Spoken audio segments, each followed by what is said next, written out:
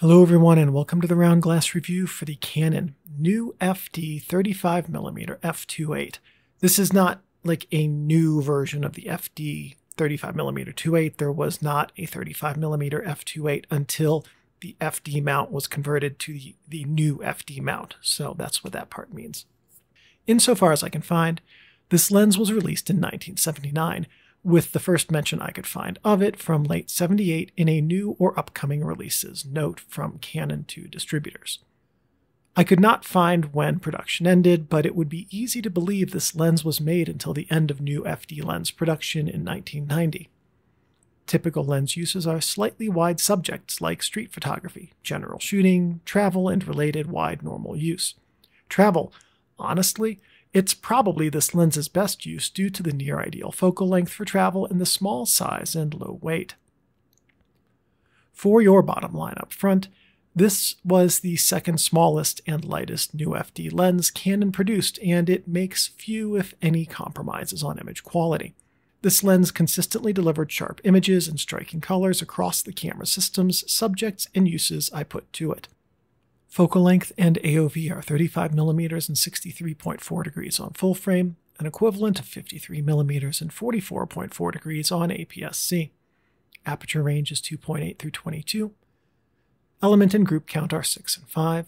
The design type is retrofocus. Filter size is 52mm. The closest focus is 0.35 meters, which in the US is one bald eagle tail feather. Yes, freedom! Drive type is manual focus only. The native mount is Canon FD new, also called Canon FD lowercase n. Dimensions are 63mm by 40mm, and the weight is 165 grams.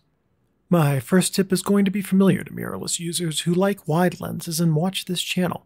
A macro adapter for your mirrorless mount will make this lens more useful as a general-purpose lens, and a macro adapter can get very nice magnification and close-up shots from this lens.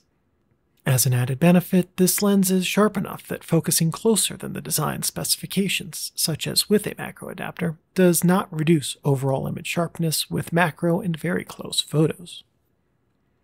Next up, for general use, this is a highly useful lens with stunning performance across the metrics, color and sharpness being the two most important. This lens holds up quite well on digital sensors as well as film, and if you're shooting up to 35 megapixels or so, this lens will probably exceed your needs or expectations. Now, I don't have a higher resolution camera than that, but I could see this lens being a little bit less capable on something more than 40 megapixels. If you're using this lens for travel, the hyperfocal distance is very usable. At f22, you can focus from as close as about 0.8 meters to infinity, but with some noticeable sharpness loss.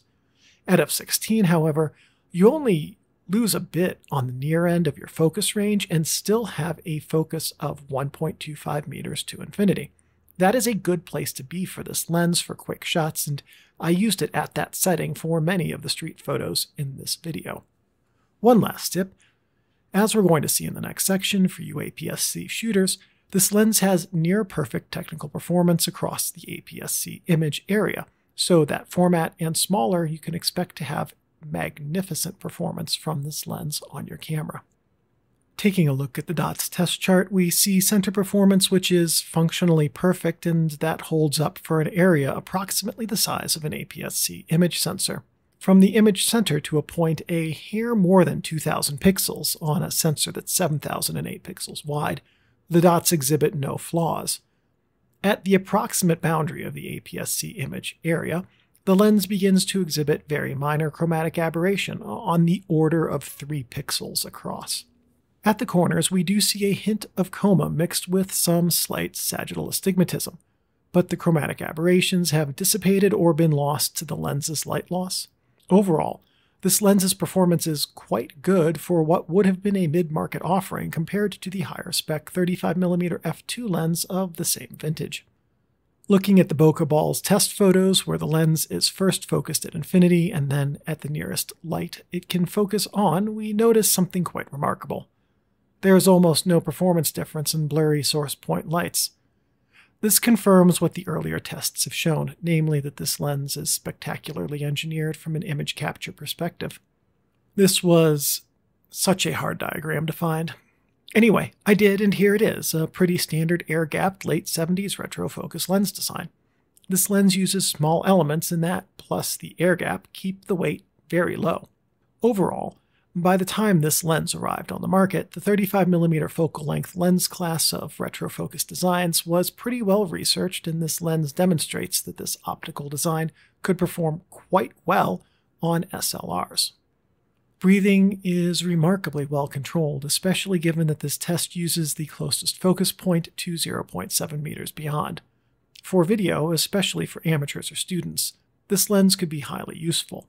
Aperture is stepped and half-stop detents, but being an FDn lens, mirrorless adapters typically have an aperture control ring that would allow this lens to be used as a preset with smooth aperture closing to that preset point, if aperture changes are needed for a shot. The front element is non-rotating, but does move in and out a hair less than 6 millimeters, which is 17% of the focal length. Focus throw is 130 degrees with a stationary and comfortable to grip focusing ring. Focus damping is minimal, and this lens focus is a bit too easy for my taste, though that said, your experience may vary based on lens use and care over the years. The autofocus effect on audio is not applicable because this is a manual focus lens, though mine makes a faint sound of plastic on plastic as the focus ring is shifted, and that could be loud enough to impair on-camera audio. Sharpness is exceptional, especially in the central half of the frame. Corners are a bit softer, but in a manner that adds a lot to the image character. Build quality, like most consumer-tier FDn lenses, is not my favorite. The lens is light due to the plastic housing, and the moving parts feel a bit plasticky and chintzy. Contrast is exceptional straight out of the camera, and this translates into nice colors and backs up this lens's ability to deliver good image sharpness. Aperture stars begin to manifest at f4 and then decline in quality from there. f5.6 delivers no stars with just some blobs around the light, and the balance of the aperture settings deliver fans instead of stars. Ultimately, this is not a strong suit for this lens.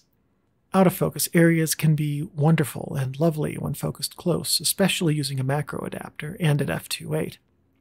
Stopping down even slightly and having anything shy of very close focus will convert the blurry areas into a bit of a jumble.